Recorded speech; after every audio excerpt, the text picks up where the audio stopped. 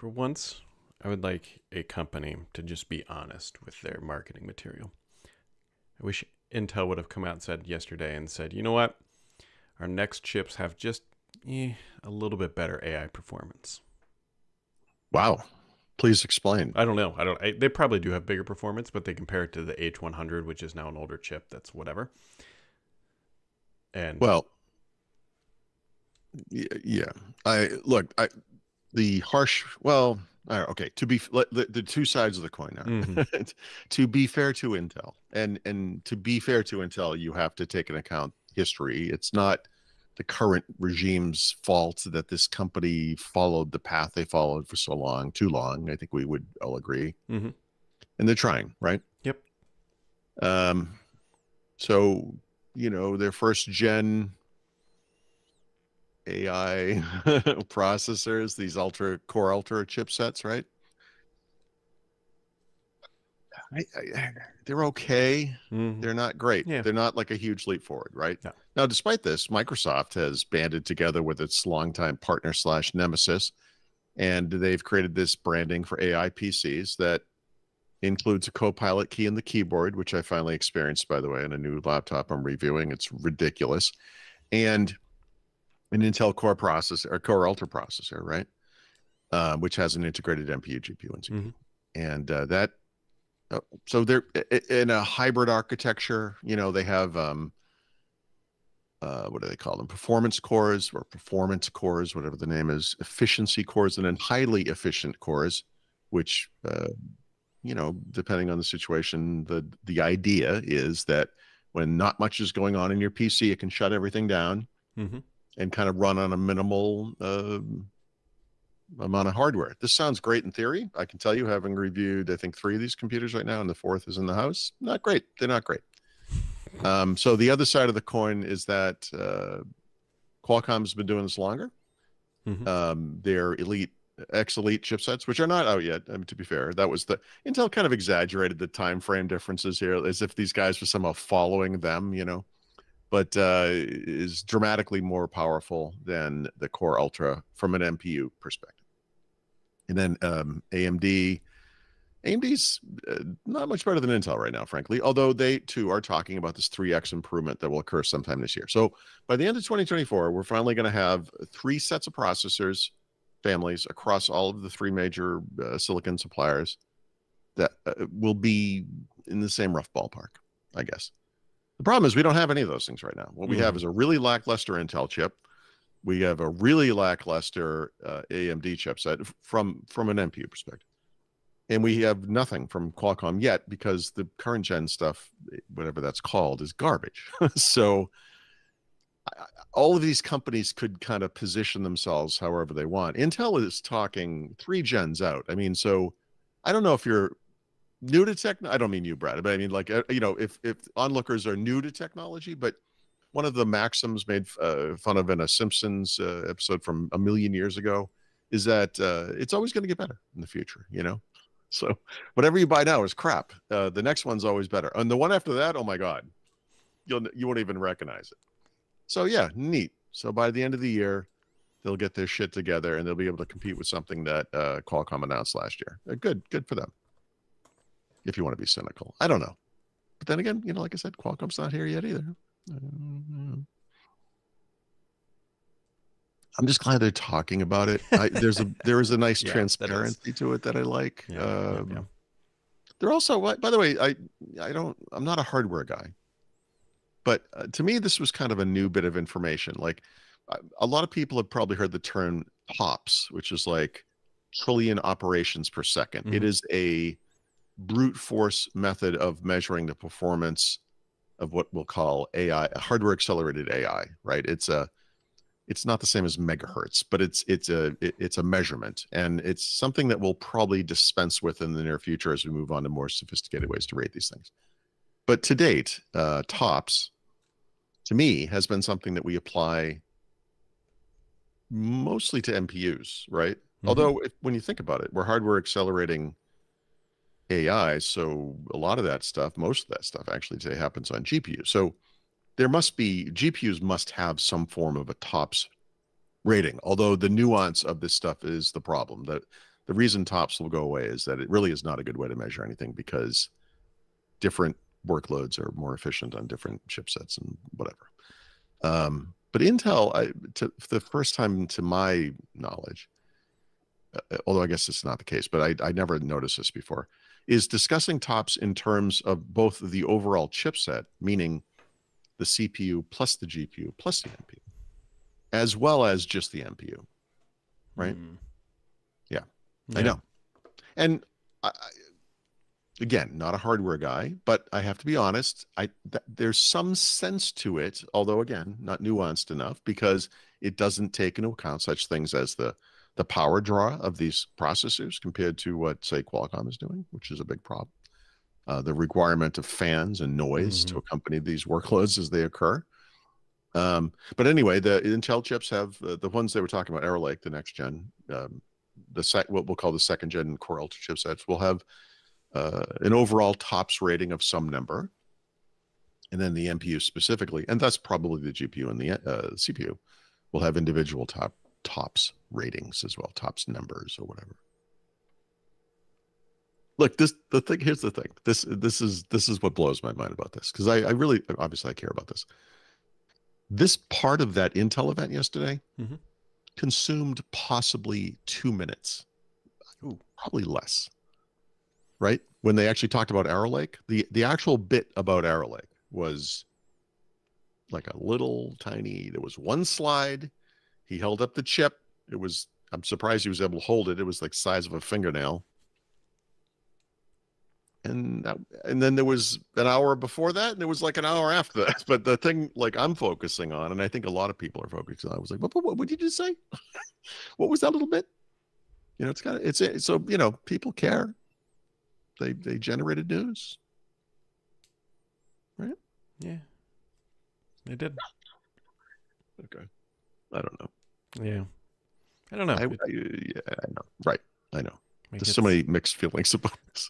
Well, the other part of it too is we're missing half the story, which is the OS side, which we'll learn more about at Build. I think is when we'll expect to hear that. But right now, these companies are like, we have these AI NPUs to do whatever, and there's no okay. What are you doing with them? It's like, we can't tell you. Like, oh, okay.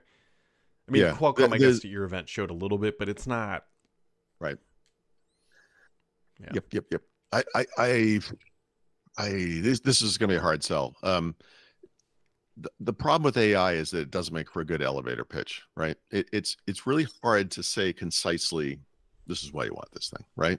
It's hard to point someone at something and say, see, you want that, right? You know, I don't think we're ever going to see a big consumer buying cycle again, right? And I don't think it changes the fundamental nature of the PC market, in the sense that at some point you, as a consumer, need a new device, and you either buy a Windows PC or a Mac or a Chromebook or whatever you buy, and you don't really think about it too much other than that, right? And so whenever somebody goes into a Best Buy or however they buy computers these days, you look at what's available and you make your choice, and then you use that thing for several years. And you know, that computer will be better than the one you replaced, and that was always the case, right? I mean, in many ways. It's just, I'm going to get this number wrong. I think I said this to you the other day, but Qualcomm made the case that, you know, even something as basic as Windows Studio Effects, which is background blur and these kind of effects you can do, which requires an NPU. Microsoft ran tests on this. The reason it requires an NPU is because it's an order of magnitude more efficient on an NPU. And I'm like, this is the thing. He said this, and I listened, and I'm me, so I forgot the exact number. But it is, the NPU is either 0.1 or 0.01% the power draw off an NPU as it is off the CPU. Like, it's an order of magnitude difference. So to run this thing continually in the background, it's a persistent process that occurs because you're doing it live. It's real time. You're moving around, so it has to kind of, you know, it's not just a static thing. You could do it with a CPU, and you could do it with a GPU. It would just be a lot less efficient. So if you have the NPU, you're basically getting it for free. You don't even notice you wouldn't notice a battery life difference or anything. So it's a freebie. Mm-hmm. It's like when Intel went from 2 cores to 4 cores. It was a freebie, right? Didn't impact battery life. It was great. Why would anyone buy a computer for that? Right. You know what I mean? Like it's so there were workloads there depending on what you do. I don't know. On the Microsoft end, there's some hybrid Copilot thing coming, which is going to be ludicrous at first, and we'll see over time. And there are some sets of features in Windows that some of which will maybe be better with an NPU. Some may require an NPU. That's the thing you're talking about. Like we don't know yet. Like we don't know. And here's the other thing that's missing in that statement that you just said. Mm-hmm. So that's great that it's more efficient. Super happy for anybody who's running a laptop that's not plugged in that needs background blur. Anybody who's got a plugged in device that's just, a desktop PC. Yeah. Like it. Yeah. So if you could put a module between your power plug of the computer and the wall, and you could measure the power draw, and you could make a comparison between an NPU and a not NPU and a computer over a period of a month and say, yeah, I guess I could save, I guess by spending $1,800 on a new computer, I could save 17 cents a month. Right. It's a tough one, but I mean, the thing that I think would actually help drive adoption, which I'm sure we will see in some capacity, some way, although I already have reservations about what I'm about to say, is they need to find a way to get this into the gaming world where for gamers who are typically exposed to spending more money on hardware, saying like, look, if you're running, we'll just say Grand Theft Auto 6, and you have a device with an NPU, you'll get 8 to 10 frames per second faster gameplay because you have an NPU. That would probably actually help them move hardware. So, look, that will happen. I'm sure it will. It will. And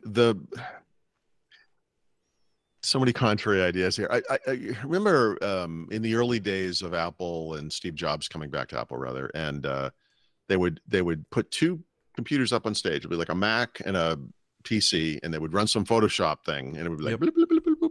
And they look, the G3 is X whatever, and it was because Adobe did all these optimizations for that chipset and blah blah blah. It wasn't that the Intel thing couldn't do it. It's just what it wasn't at the time, whatever. So back then, that was what a computer was. Like that was personal computing, so that mattered, right? And so if you were like a Photoshop guy in that case, you'd be like, oh my god, I got to use a Mac because it's so much better, and it was, right? It was, it made sense. They're going to do the same thing. They do the same thing. We're going to see these. Qualcomm, you go to Qualcomm's YouTube channel, you can see all the side-by-sides. It's like, oh my God, look how much faster it is. And you're like, yeah. But it's like, to an average person, like there's these people on my site right now debating, which is, it's astonishing. It's 2024. And they're like, web apps aren't real apps, blah, blah, blah. They don't feel as fast. They're not as efficient. They can't do this, that, and the other thing. And, my wife and normal people are like, I don't even know what you're talking about. I'm just using an app, and they don't know how these apps are made or care, and they all work fine, And so most people aren't using Stable Diffusion to latch onto an individual moving in the frame of a video or whatever those things are. I just don't make 2 things. It doesn't matter. Most people are just like, I run Word and Chrome, and that might be all they do. I don't know. And these things seem to work fine, and I don't care, And if it takes 2 seconds longer to boot up the one time I have to reboot my computer this week, it doesn't impact me. So, and plus, by the way, we do everything on phones now. So who gives a crap? So it's how they market this and the effectiveness of that remain to be seen. I'm very curious. I don't know, for people like you and me, do video editing, maybe coding, image editing, whatever these kind of high-end things are that most people don't do. We've always gravitated toward these kind of premium computers that are better in some way, I'll tell you, what will sell a computer, dude? I've been using this MacBook Air for the past almost 3 weeks now, and it's wonderful. It's a beautiful computer, right?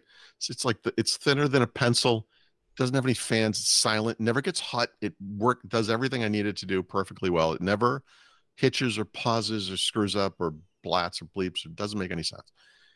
And then I get this, I don't want to throw anybody under a bus, but I mean, again, these Intel chips, they're not great. So you get this brand new computer from another company in the PC space, and it has an Intel Core Ultra chipset in it. And I have to set that thing up like I do all my computers, And so my wife and I are watching TV the other night. I got this thing, it's doing the automated, WinGet based Mhm. app install thing that I do. So it's, it's just installing apps like that. And then it has to reboot. And when it reboots, it installs a firmware update. And that thing, dude, it was like being in a plane without wearing headphones. It was like, Yep. you know, and we're sitting there in the dark, and my wife looks over at me and she's like, "What are you doing?" I'm like, "It's just updating. I don't know. I'm sorry." And it's not fair, but to recast it more of a Windows Lite, the dream, the hope, I think the reality is that we're going to have these Qualcomm-based PCs that will do what the MacBook does, but running Mhm. Windows, right? And there's you can't say there's no appeal to this. That might, when you go to upgrade and you're like Windows, PC, Chromebook, or Mac, that could make the difference. That's a big deal. So you may not give a crap about AI or that stuff, efficiency, silence in that super thin form factor. Mhm. Maybe, you know, Maybe, or yep, maybe not. or maybe not. It's My a mom spinning has air no wheels. idea what ARM is.